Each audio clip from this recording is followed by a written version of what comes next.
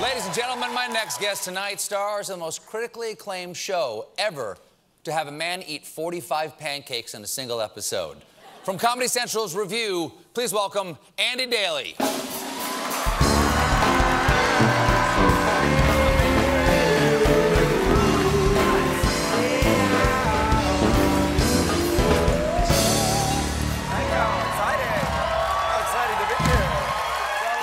Nice to have you, and I understand you walked here through the snow. I did walk here. The traffic was so bad that at 39th and 3rd, I just said to the driver, I'm going to get out and walk. And I thought he would say, no, I can do it. But he was like, yeah. He was like, I'm not good at this. All right, did we dry you off or anything like that when you came in here? Would we treat you nice? It was invigorating to walk. It really good. Was. I used to live in New York, and all my street walking instincts came back to me. I'm weaving in and out of people. I'm avoiding getting burned by cigarettes just by a centimeter. Climbing snow piles, it was great. Wow. I'm good at this. Wow, that sounds like the X Games. Now, people out there who recognize you, no doubt, might know you from Modern Family or might know you from Review, obviously. But a lot of people know you from the CarMax commercials. That's true. You've been doing the CarMax commercials for what? How long? A couple of years, I guess. Years I'm now. the CarMax guy. Do people ask you advice? Do they think you know about cars? I don't get that so much as I get critiques about my car. I get people telling me, like, how come CarMax can't get you a better car? Like, do you not have a good car? I'm a good driver, but I'm not a good parker. So my car is dinged up from high curbs and poles and wheelchairs and all kinds of things that accidentally scrape up. That's like being a great chipper, but you can't putt. Right, exactly. I cannot close the deal in a parking space. So it's all dinged up all over the place, and yeah, I get pretty much constant ridicule for that. But, you know, it's fair. Good. Maybe CarMax should give me a car.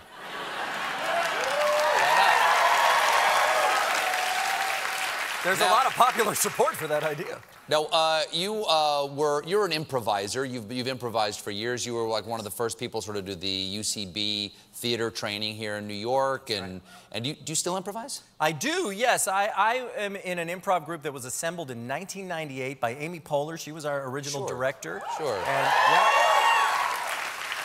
And there are 4 of us who have now migrated out to Los Angeles and do a show the first Saturday of every month at the UCB Theater. We're still at it.'t it called? It's called The Swarm. The Swarm. It's a 4-person swarm?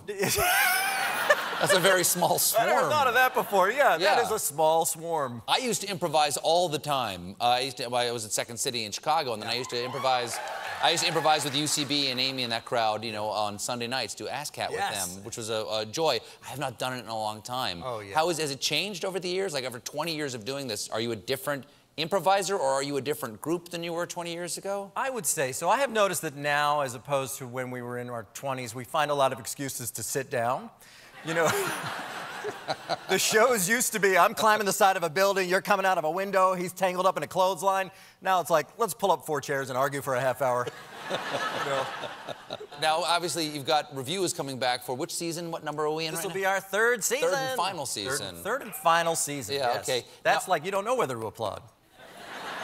That's true. That's true. You want to honor, but you don't want to celebrate. No. Yeah. Right. Well, I love this show because I said to you backstage, he goes, it reminds me oddly of our town. Yes. Because this is a man who, like, is completely disassociated from living his life. He's reviewing everything. Right. Every experience that he has. A sort of oddly deconstructed view yes. of the world. He is observing human life from a remove, which is hard to do while you're alive. But it's because he's really not living his life. He's, can you give the people like an example of something that he has done that you would normally review? Yeah, well, the show is Forrest McNeil is a character that I play, and his viewers make requests of him. Will you do this and review it? And so in our first season, he had to review what is it like to make a sex tape, and he asked his wife to participate in a sex tape with him, and she said no. And oftentimes things go awry for him. So he had to. One time, someone requested that he review what it's like to get divorced, so he asked his wife for a divorce. He did, yes, exactly. That was actually in the very next episode. After the sex tape didn't happen, he asked his wife for a divorce. And because it's for the show, but he doesn't want to tell her it's for the show because that would skew the experiment. Oh, of course. You know, it makes perfect sense. He doesn't tell her why he's asking for a divorce. He just asks for it, and he doesn't want one, and she doesn't want one, and it's a kind of a gut-wrenching scene.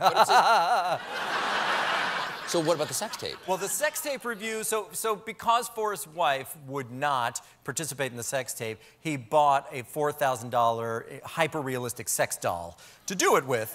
And what we did to shoot this, I'm sorry to say, our prop master went to a place that sells these, and he was able to borrow the floor model for...